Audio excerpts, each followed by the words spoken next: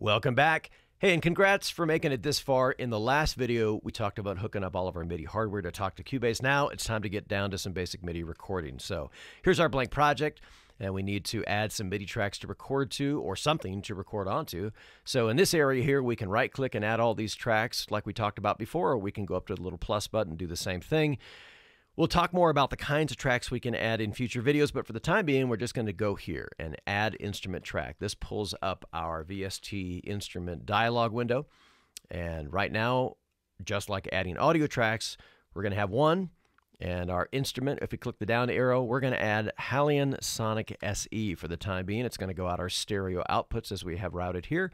We hit the add track button and we're presented with this guy. So this is basically based on the Yamaha Motif series of instruments, and very powerful and incredibly deep and diverse set of instruments by Yamaha. This is basically a Yamaha Motif in software. So hugely powerful, tons of stuff to choose from here. We're going to get way more into this later. Currently right now, on this side of the window, what we're looking at here is all the different MIDI slots. We have 16 MIDI slots to load instruments into. So we could, for example, load instruments into every single one of these slots and change all the MIDI channels to MIDI channel 1 and have a massive instrument play. But for the time being, all we need is just a simple demonstration. So we're going to leave it the way it's set up here, and we're going to go down and click the down arrow button, and we're going to come over here. And this is our media bay. From here, we have all these instruments to choose from. So we got drums, percussion, keyboards, musical effects, organ, piano, even sound effects. There's so many things to choose from. You could literally spend days just going through this massive library. But we're going to keep it simple and pick something like a keyboard. Let's choose a Wurlitzer. If we double click on that, that selection's automatically loaded into the first slot. So that's how you load instruments. And then from here at the bottom of the keyboard, we can click on this to audition the sounds.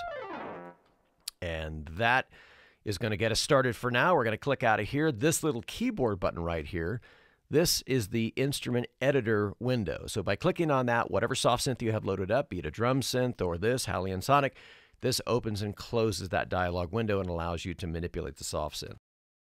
A couple of things we got to do before we begin recording MIDI. One, let's go down here to the lower right-hand side and double-click on the tempo indicator. And double-click that so that we get the tempo we need for the project. You simply type in anything that you need. Right next to that guy is the metronome. We need to turn that on so we can keep time. The little square right next to it activates a count in, and that can be changed to anything that you want. Right now it's set for 4 counts. Come back up here to the track, and we need to turn on the monitor to the track. That's the little yellow button right here, the speaker button. And that effectively passes audio through the track and the inserts, effectively turning on the output of our soft synth so we can hear the sound module in software. Last thing to do is to record enable the track. And if you're using a sound workstation synthesizer as a controller, you may need to turn the volume of it down so you don't hear both the workstation's audio output as well as the soft synth output in Cubase. All right, now we just hit record and we're ready to record our MIDI track.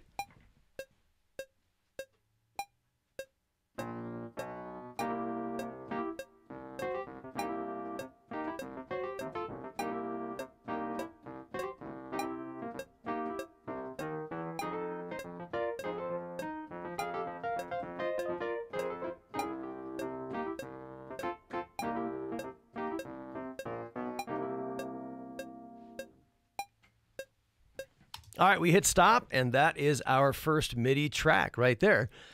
We're going to go ahead and disarm the track, and at first glance, if we look at the track clip we just recorded, it has a lot of similarities to the audio clip we recorded a couple of videos ago. We have those same white rectangles on the lower left and right-hand sides. This allows us to clean up the track and to clean up any starts and stops or include or exclude as much information as we need from it. Now, we don't have the top and left and right triangles because this is MIDI information, so we don't have the ability to create a fade, and because there's no audio in it, there's no clip gain button either. However, the same button in the middle on the right-hand side is still there, so if we click and drag that to the right, we can copy parts immediately. This is very handy for drum information and loop information for sure. And then as well, when we double-click on the clip itself with our mouse, It opens up the piano roll editor, and we will get much more into this in the future, but this is where all your editing for MIDI takes place. All right, in the next video, we are moving on to zones and where the heck everything is, so we will see you guys there.